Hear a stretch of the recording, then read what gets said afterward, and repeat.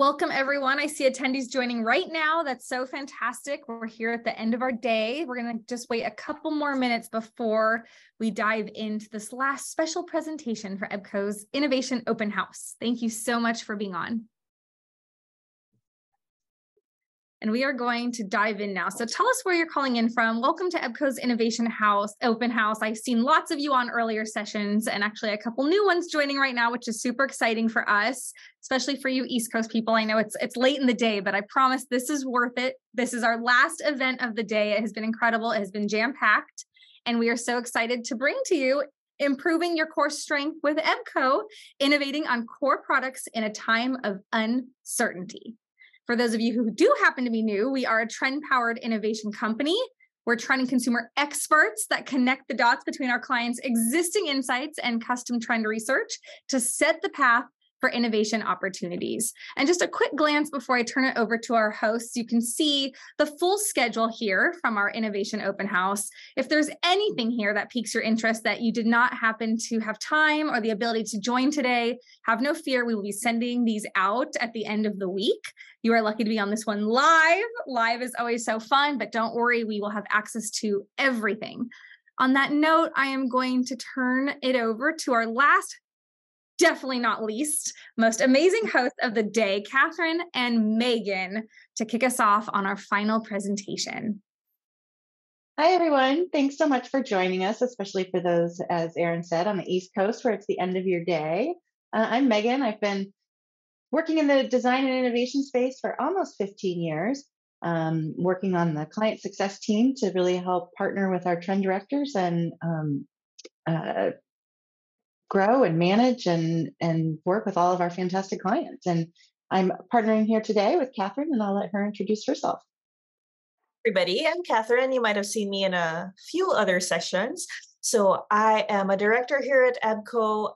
I've been here for almost 2 years now, but I've been working in trends and innovation for over a decade. So Megan and I bring a lot of really good, exciting passion to this space. We spent so long here. So we're excited to show you a few things that we've got lined up. So what exactly are we talking about today? So today we're going to discuss, number one, why is innovation at a time of uncertainty still important? You know, that burning question. When we think about uncertainty, a lot of the time you want to pull in, stay safe, don't do anything too risky. So why do we think innovation is still important, and how can we innovate, which is our second space? How do we drive innovation when we feel that we need to innovate in a less risky way, right? To innovate on our core. And then we'll take a case study on how we've done it with a partner client to innovate around a core offering. So let's start with the first idea.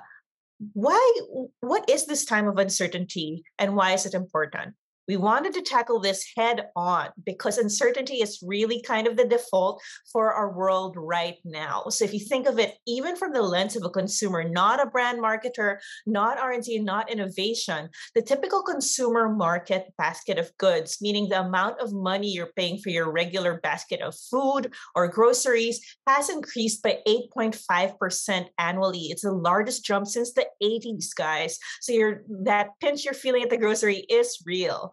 And of course, you have the potential for the recession. And you have people saying we're already in the recession, right? There's uncertainty even about that uncertainty. And then looking forward, even for those here in the US, obviously for those in Europe, the war in Ukraine has had implications on things like commodity prices, really stability, obviously political stability as well. Global uncertainty has surged. So there is something called the World Uncertainty Index. It measures it across the globe. How uncertain are people feeling? And it's been this huge jump for this year. And of course, looking at the past, for several of us, we think about the idea of a post-pandemic, post-COVID life, but we're still adjusting. You know, we have new work-life balance. There are new habits. There's long COVID. There's an unpredictable labor market. So at all fronts, we're being hit as consumers, as people, but also as marketers who have something to sell, who have something to offer the world. So that's why when we're operating in a situation like this, uncertainty can change business drastically. Because oftentimes the way we grow business is through penetration, right? We're penetrating new markets, we're developing new products. That's how we grow. But there are a lot of headwinds against that right now. So, supply chain uncertainty, we talked about that previously. Do I really want to develop a new product if my machines, if it's uncertain, my raw ingredients are really going to make it? Do I want to innovate knowing that it's going to be more expensive for my customers and me to get that because price has increased both on raw goods or on the shelf?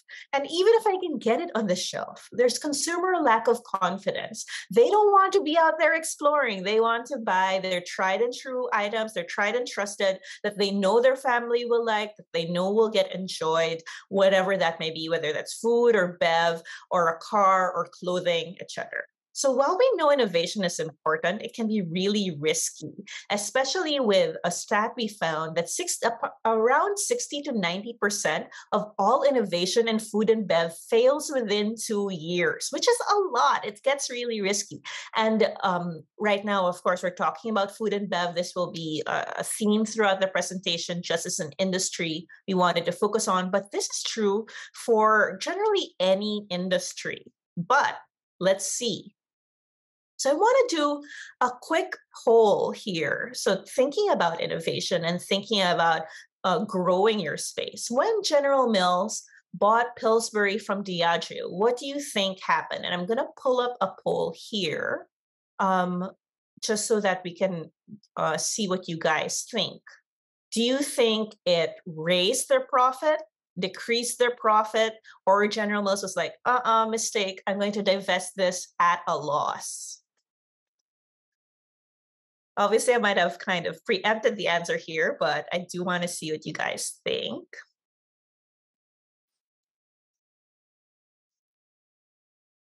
Ooh, somebody challenging our winners. Okay. So most of you said Pillsbury operating profit was raised by 70%. A few of you said it was decreased. Congratulations to the people who picked the first option. It did raise their operating profit by 70%. And they did this, there are a lot of case studies about this, because it was innovating around their core. General Mills and Pillsbury had a lot of advantages that worked together. Like they had the same raw ingredients and equipment. They had the same positioning for customers. They had the same kind of idea of what their company wanted to be. And because they were innovating so closely to their core product, they still were able to raise that profit by a huge amount, by 70%. So innovation is not necessarily always bad. It just has to be considered. Okay. So what are these ways? How do we innovate in ways that are smart than the way General Mills and Pillsbury did it, right? It becomes this balance where you're sticking to tried and tested, meaning I'm not going out on a limb, I'm not inventing something wildly out of there, but I'm also still delivering accessible novelty and accessible excitement that doesn't alienate consumers. In short, I'm innovating on my core offerings. So what McKinsey said is that those prioritizing growth opportunities in areas where there are so-called natural owners, those are the kinds of innovations that generate the best shareholder returns. And this isn't just for when we're talking about good times or times of feast. Even in times of famine, we have our favorite lipstick effect, right? Which is basically simply that consumers will save on big ticket items, but they'll spend more on small feel-good products. Note that this doesn't mean that it's cheap. It actually means that they are feel-good products, they're instant gratification, and they might be considered luxury. So the small chart on the right will show you that things like, for example, in France, retail is stagnating, but impulse ice cream rose. In the UK, they started buying sugar confectionery cookies. In Germany, they were buying high-quality chocolate. In Italy, they were buying not new beds, but new bed coverings, right? So all these accessible innovations that are close to the core but help me grow.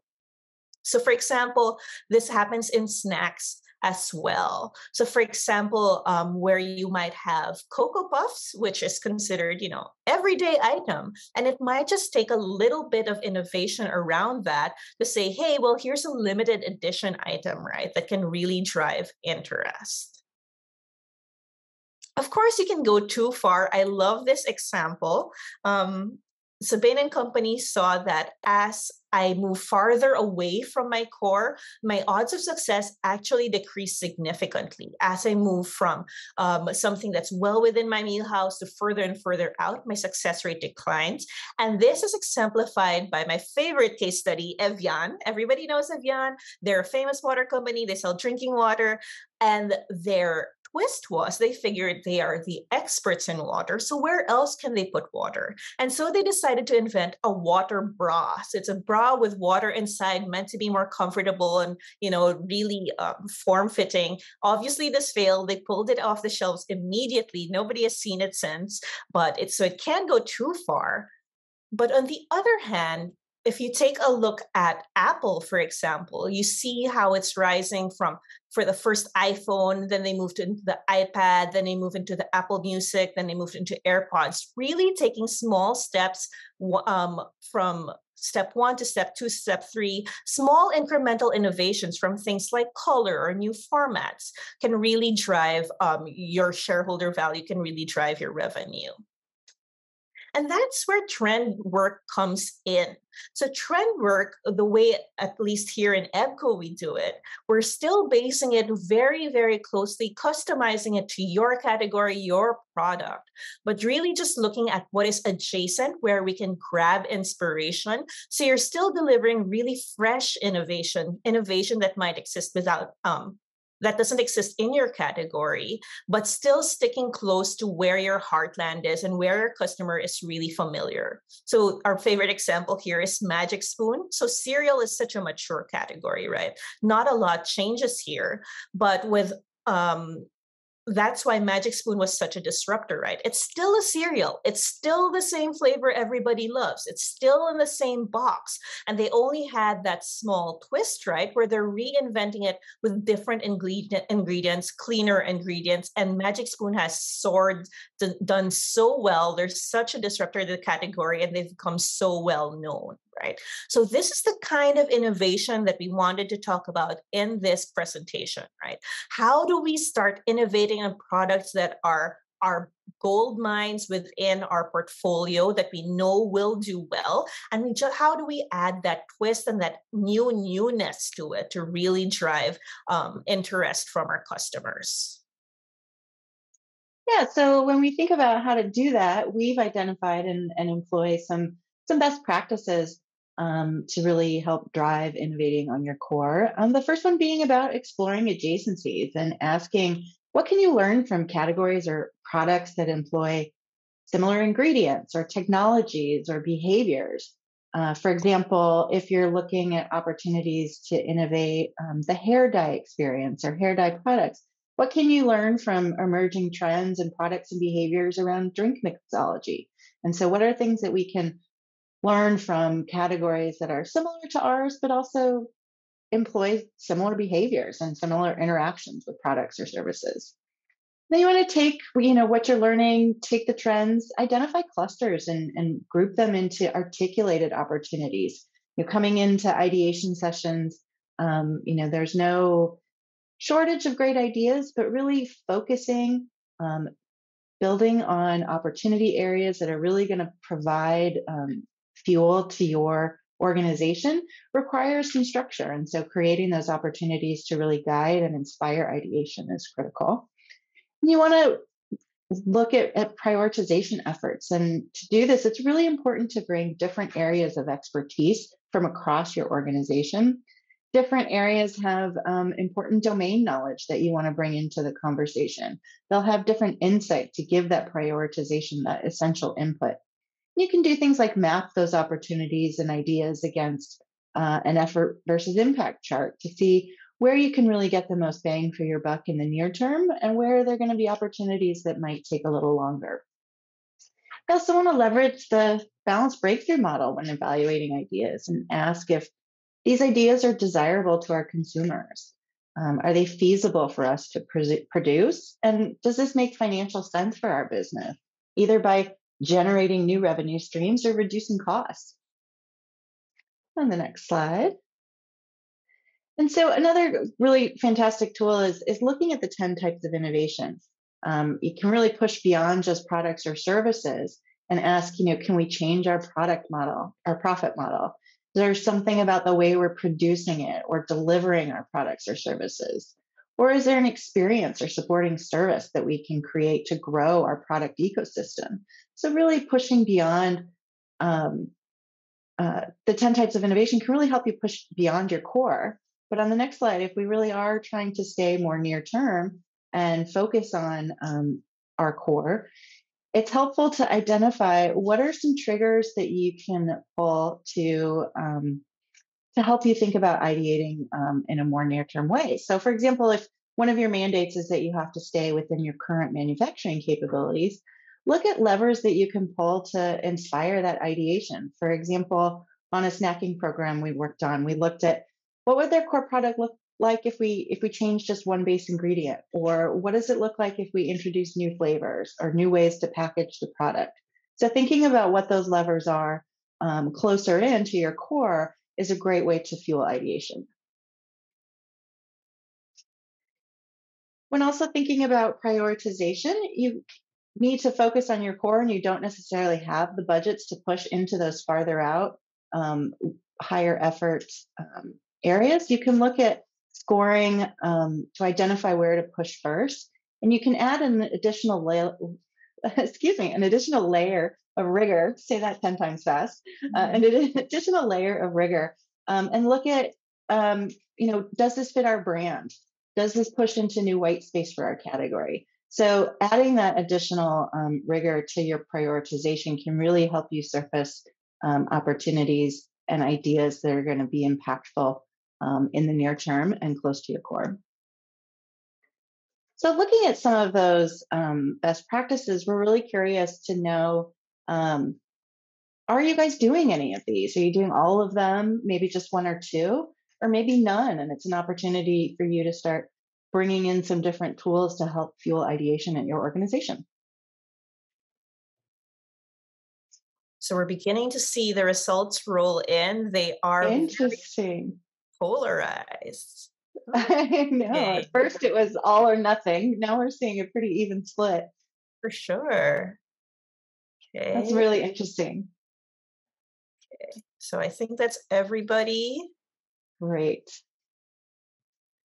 So all right. Completely even.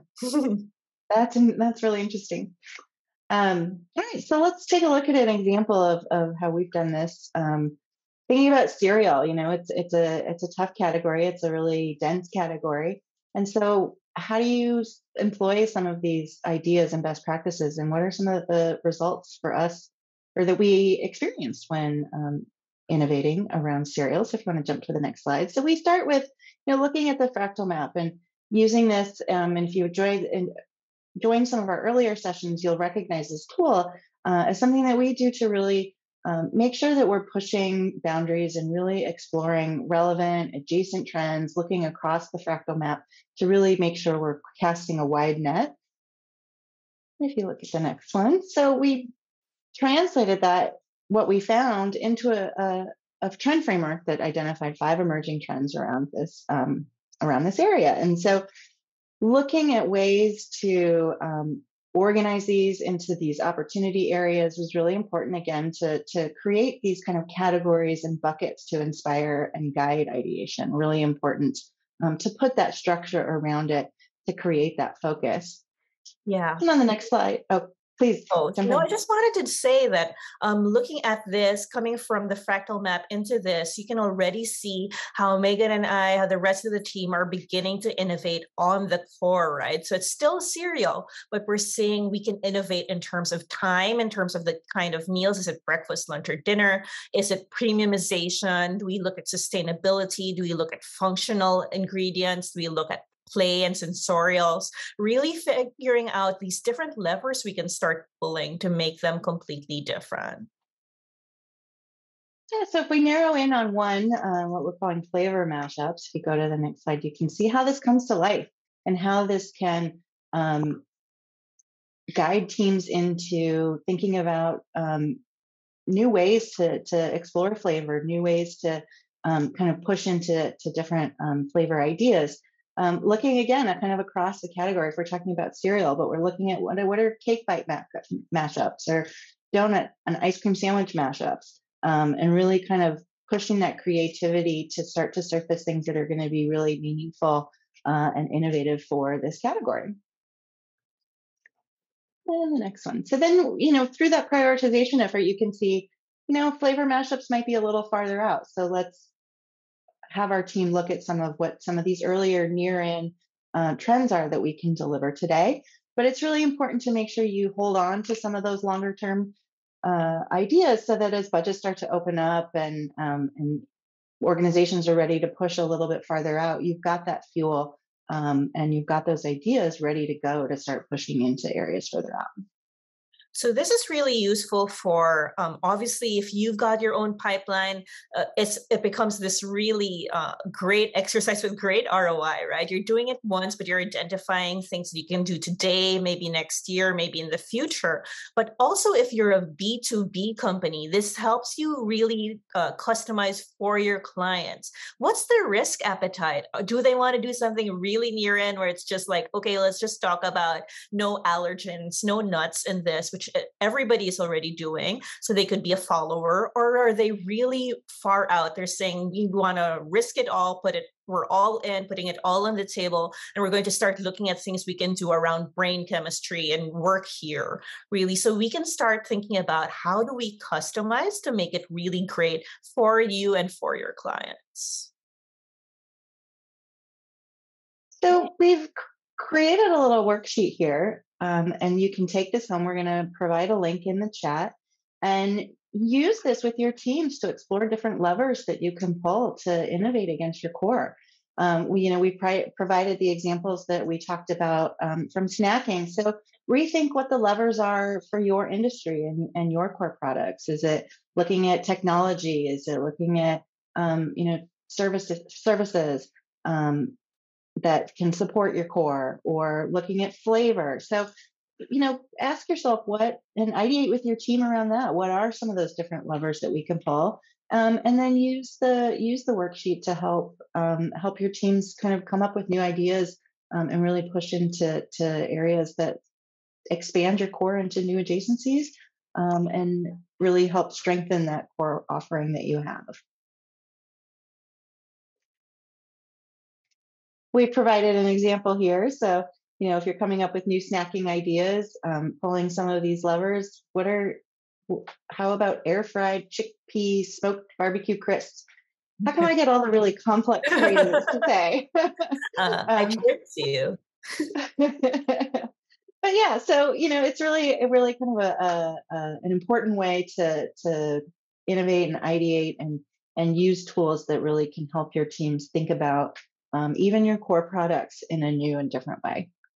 So I love this, Megan, because I feel like, especially if again, you're one of our food and bev clients, a lot of the time you think, oh, we can only change flavor and that's the only lever we can pull. But we just got off a project with a frozen veg manufacturer. And actually, what they found is a really rich area of innovation was not flavor, but really cooking method. Understanding that so many people have bought air fryers in the past couple of years. They've got the instant pot in their pocket. They've got microwaves. What are the different ways that we can innovate around our core product to change? And with just cooking method unlocks a whole different innovation pathway for them. So really being able to think about the levers first and thinking really using a fractal map to think through adjacencies can really get you somewhere interesting. Great.